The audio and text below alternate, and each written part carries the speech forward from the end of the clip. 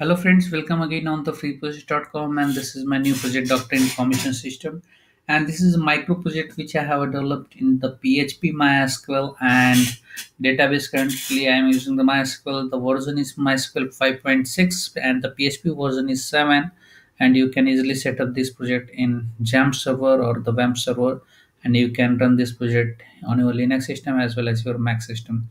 So for front-end part, I am using the HTML, CSS, and JavaScript. Some of the jQuery library I have used.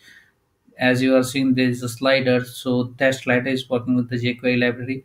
And for date, I am using the jQuery library. For validations, I am using jQuery library. For these things, I am using the jQuery libraries.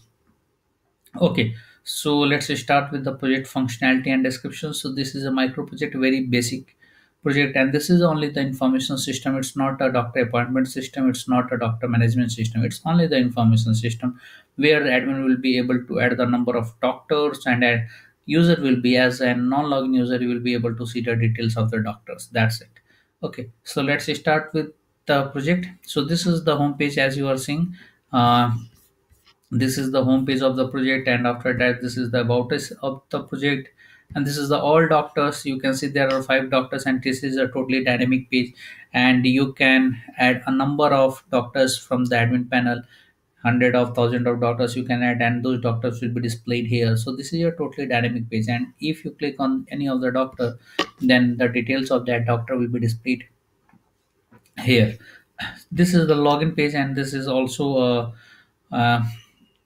also a dynamic page, and the user id and password is getting checked and verified from the database, right? And this is the contact us page, and but this is also a static page. The data of this contact us page is not saving anywhere in the database. So let's go with the login details. So I am going on the login page, and if I enter the login credentials, then I will not be able to log in. So for login inside the system, you must know the correct user id and password. So once I click on the submit, then you can see that I have redirected to the admin page, and above menu has been changed, right? Because earlier it was different, and if I click on login, this is different. So this is a totally session driven menu. So according to the session, it will be changed, right? So this is the dashboard. So these operations admin can perform. Admin can add the doctors, admin can see the listing of the doctors, admin can see the reports of the doctors. Also admin will be able to change his my account details, as well as changing the current password only.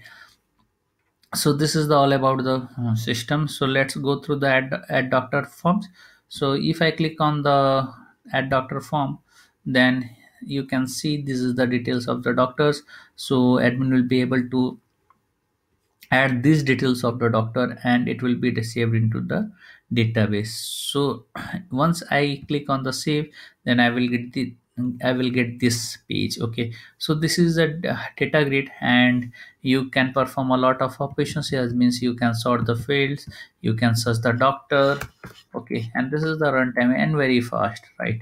So you can see at the type of writing the things, the records are getting filtered on the runtime. And if you want to edit the records, then click on the edit records, and that edit form will be displayed. And once I click on the submit, then the submit, then the doctor details will be updated into the database.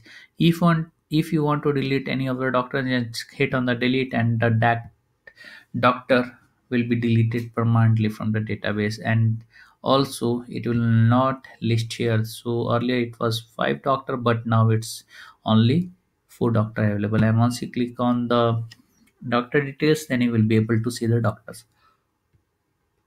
This is the my account section, from where admin will be able to change his details, right? And this is the change password, from where admin can change his the account password, right? And once I click on the logout, then all the session will be destroyed, and none of the internal page will be accessed, right? So you can change, you can see the above menu has been changed, and none of the internal administration page is displaying here, right? So this is all about the project. And from this project you can learn that how can we make the database connection, how can we integrate the html css javascript jquery with the PHP, and how can we play with the code, how can we manage the data insertion, updation, and deletion, and the reports of the records, and how can we add the data grid inside the system.